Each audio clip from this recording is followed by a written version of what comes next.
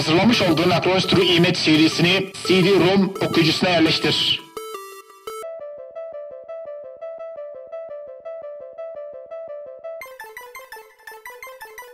Ardından boot menüsünü açacak tuşa bas.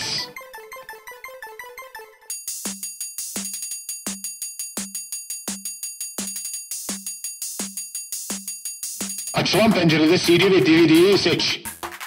Ardından Enter tuşuna bas. Ve bilgisayar CD okumaya başladı. Buradan True Image'i seç.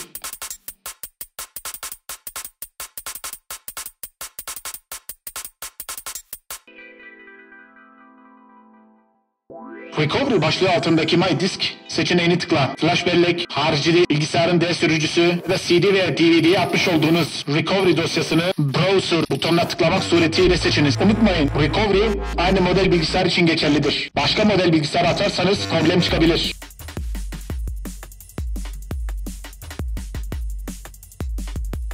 Seçtikten sonra OK tuşuna basınız. Ardından çıkacak olan Next butonuna basınız.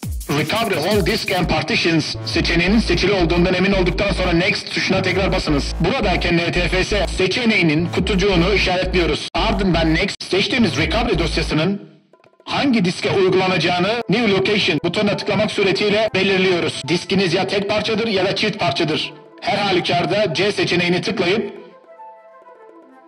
ardından Accept butonuna tıklıyoruz ve Next butona tıklıyoruz. Yüklemenin başlaması için Proceed butonuna tıklıyoruz. Yükleme bittikten sonra bilgisayarı yeniden başla seçeneğini seçebilirsiniz. Veyahut da yükleme bittikten sonra bilgisayarı kapat seçeneğini de seçebilirsiniz. Ya da hiçbirini seçmeyebilirsiniz de.